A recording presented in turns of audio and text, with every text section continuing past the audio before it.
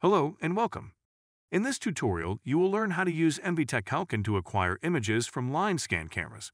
If you are not yet familiar with the concept of line scan cameras, we recommend that you watch the video Introduction to Line Scan Cameras first. After this tutorial, you will be able to acquire images from a line scan camera setup like this. This setup consists of a line scan camera, a slide which will be used to move the Do Not Switch sign to be inspected back and forth, a rotary encoder, a photoelectric sensor, and a special light for line scan applications to ensure optimal lighting. This tutorial will cover the following steps: connecting the line scan camera, aligning the line scan camera, adjusting the focus, configuring a photoelectric sensor as frame start trigger, configuring an encoder as line start trigger, adapting the trigger frequency of the line acquisition, and finally, shading correction. We start by connecting to our camera. For this, we open the Acquisition Assistant. Inside the Acquisition Assistant, we first must select the right interface for our camera. Pressing the Auto Detect Interfaces button will list all interfaces where a suitable acquisition device is connected. In this setup, we use a GigE Vision line scan camera. Select the GigE Vision interface. If you cannot find the correct interface for your camera, please check if you got the corresponding drivers installed. In some cases, you may need to configure the camera first. With the correct interface selected, we switch to the tab Connection, where we can connect to our camera. Once again, HDevelop is offering a detect feature, which will show you every camera available through the selected interface. Your camera should be selectable through this menu. If this is not the case, check if your camera is used elsewhere. Connect to your camera via the Connect button. To test our connection, we press the Snap button to acquire a single image. Next, we move to the Parameters tab to prepare the alignment of our camera. Please note, depending on the camera and interface, parameter naming conventions may differ. We want to adapt the image height.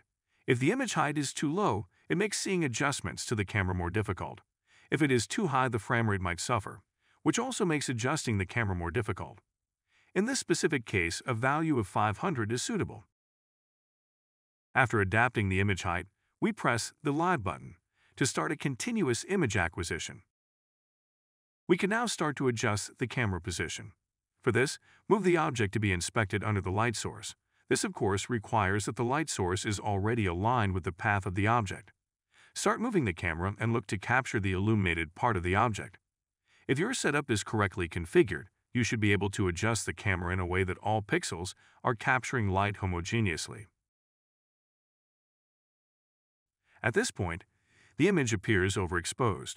You can easily check for overexposure using the gray histogram by enabling visual output and setting both the minimum and maximum threshold to 255. As our image is heavily overexposed, and it is desirable for line scan applications to have the shortest exposure time possible, we lower the exposure time to 2 microseconds. Now the captured image is no longer overexposed, but it is also not using the full range of gray values. To correct this, we also set the gain to 2000.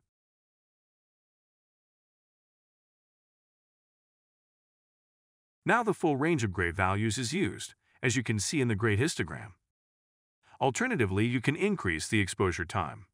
In this case, we have chosen to increase the gain to show the effect of both parameters on the captured images. A higher gain results in more noise in the image. A higher exposure time results in a lower frame rate. If your application allows it, it is recommended to increase the exposure time before increasing the gain. With a nav-aligned camera, we can adjust our focus. Note that you will only be able to focus your camera if your setup considers the working distance of your camera and lens. In some cases, you can use the object to be inspected. In this case, our Do Not Switch sign to focus your camera. The object used to focus the camera needs a contrast that can be used to judge the sharpness of the image. In our case, the print on the object is sufficient. We try to get this transition as sharp as possible by adapting the focus of our camera.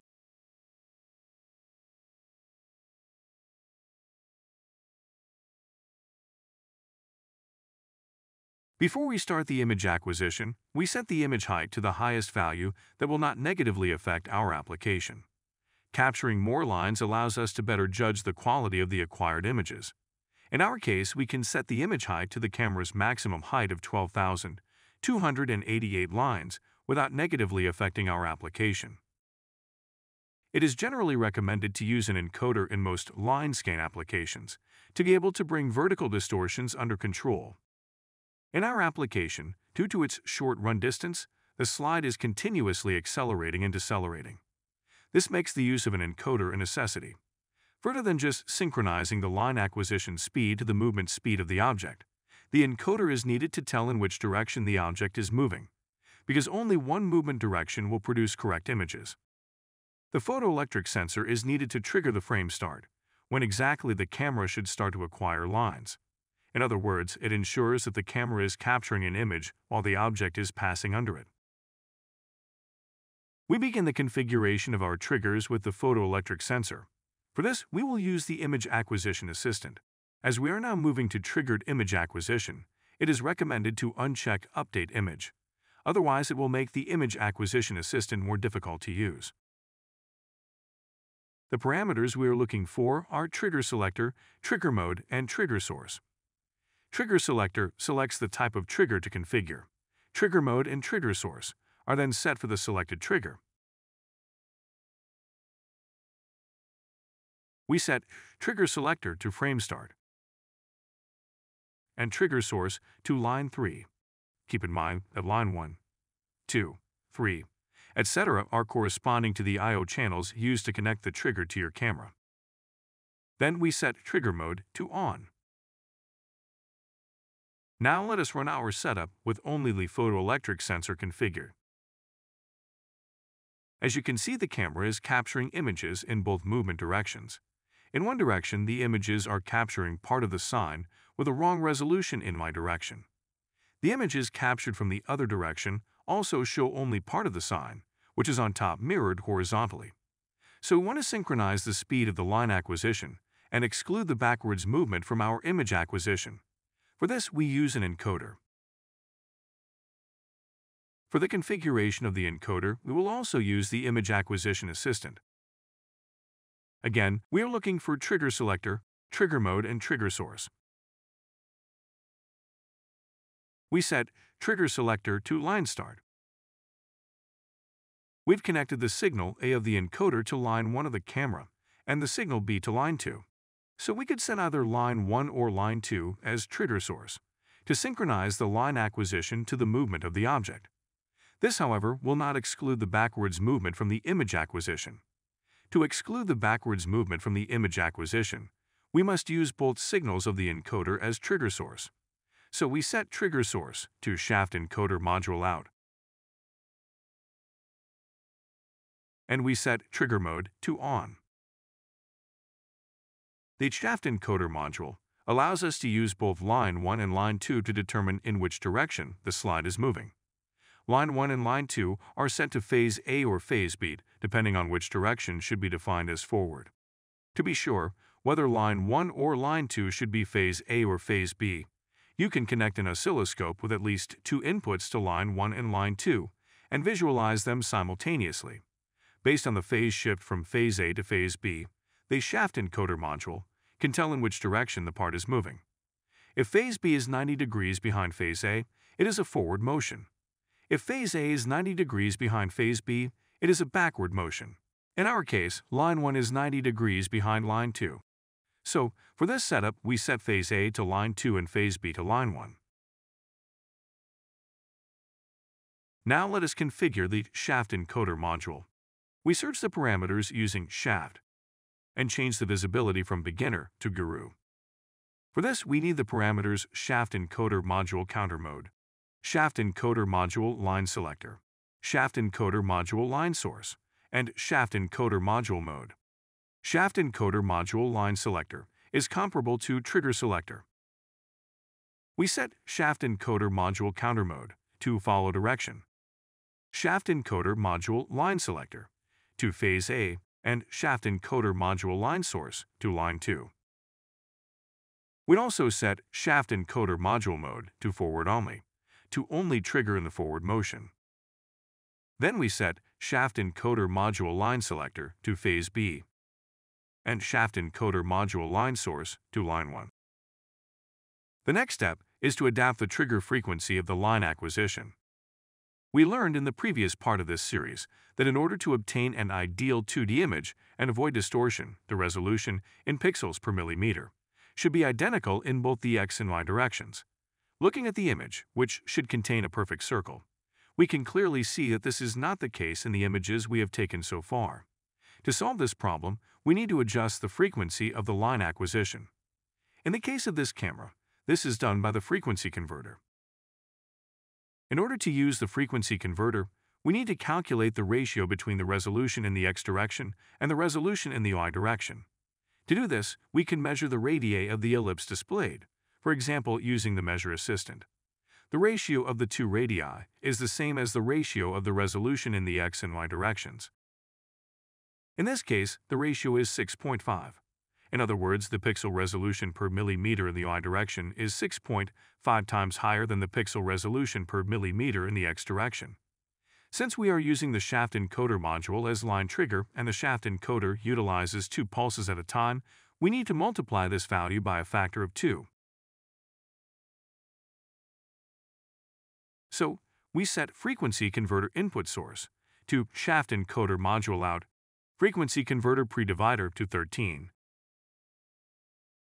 And for our line start trigger, we set the source to frequency converter.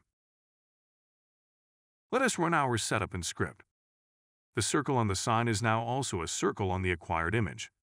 However, we now acquired too many lines. In our case, an image height of 2,454 pixels is enough. The images are now captured only in the forward direction and are not distorted anymore. Since the images we've captured so far are very unevenly lit, the last thing we need to do is shading correction. This consists of a gain and offset shading correction. We won't go into the technical details of shading correction in this video. You can think of it as calibrating the light sensitivity of the sensor's pixels. Let us start with offset shading correction. We begin by filtering the shading parameters. For offset shading correction, we need a completely dark live image, which is best achieved by using a lens cover. We start with our live image. Under Shading Selector, Offset Shading is already selected. We set Shading Set Create to once and enable our offset shading correction by setting Shading Enable to 1. For the gain shading correction, the workflow is the same, except that we need to capture a live image of a completely white surface. This can be done with a white paper, for example. To avoid a faulty gain correction, the object must be moving.